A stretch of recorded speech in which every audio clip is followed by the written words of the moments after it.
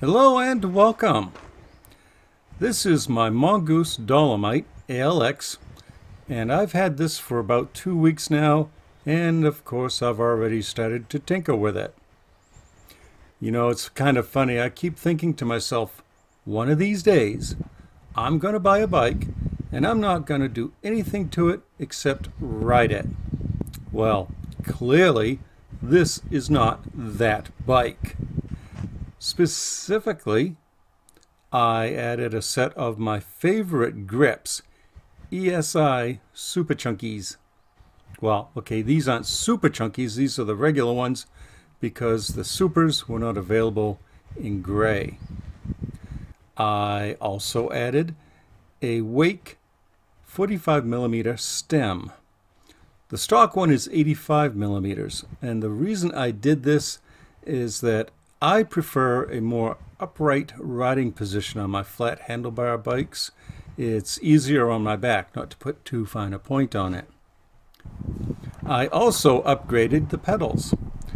Now, the ALX comes with Mongoose's standard plastic pedals with the molded in nubs. I wanted something with some real grip. So I got these Rockbros alloy pedals. And the fact that they have coordinating black and silver graphics, well, that didn't exactly hurt my feelings. All right, take two. You call me in the morning. Now, it doesn't matter how nice an upgrade looks on a bike. What matters is how well it performs. And of course, the only way to tell that is to take said bike out for a ride. Well, I am happy that the trails in my area are beginning to dry out. One set of trails in particular are the Halliwell Reservoir trails, which is just a short drive from me. And I like these trails. They're good proving grounds, if you want to call it that, for a first ride, because the way they're configured, if something goes horribly wrong, I'm not going to be hiking with a broken bike for miles and miles and miles. Plus, it's just a nice, pleasant area. I like it all the way around. Even on this slight incline, I'm already noticing that the ALX is a lot easier to climb with than my steel Dolomite.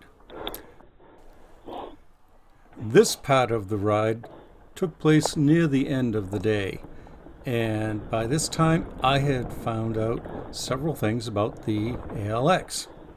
As I alluded to earlier, it climbs a lot better than the steel Dolomite does.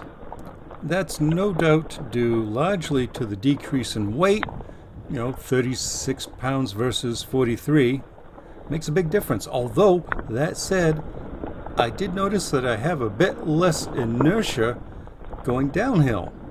So, the extra weight's not necessarily a completely bad thing. Anyway, I think the other big factor is the gearing.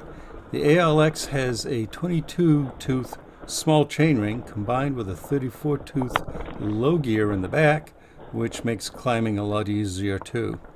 And it's funny, for the vast majority of this ride, I never got off the small chainring. Be that as it may. Something else I discovered is that this bike has a pretty comfortable stock saddle. And as comfortable as it is, I don't want to sit on it all the time. By which I mean, I'm going to look around and see if I can find myself a dropper post for this bike. I freely admit I am spoiled having gone to dropper posts on my other mountain bikes. Tire pressure, I was running about 8 front and rear. And in the wintertime on snow, I would run around 4 or 5, so I get a bigger footprint and better grip. But that's not really quite as necessary in these conditions. It still provided plenty of grip and traction. And, at the end of the day, I just had all kinds of fun with this bike. And that's what I love about these things. It's fun. I don't take myself very seriously. I mean, if you've seen one or more of my other videos, you know that to be a fact.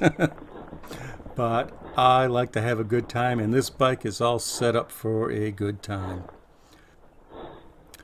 Regarding the Microshift drivetrain, it worked pretty much flawlessly out of the box, and I mean literally out of the box.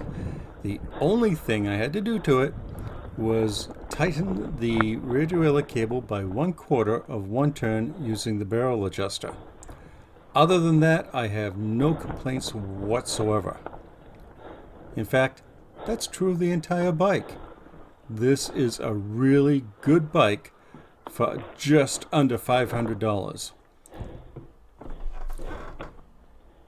In fact, think of it in terms of value per cost.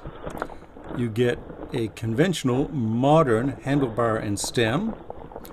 You get decent disc brakes. You get quick release wheels, front and rear. You get a cassette, not a free wheel.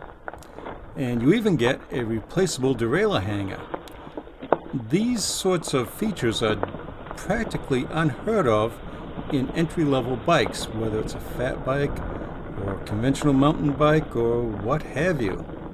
So this is, as I said, a darn good deal.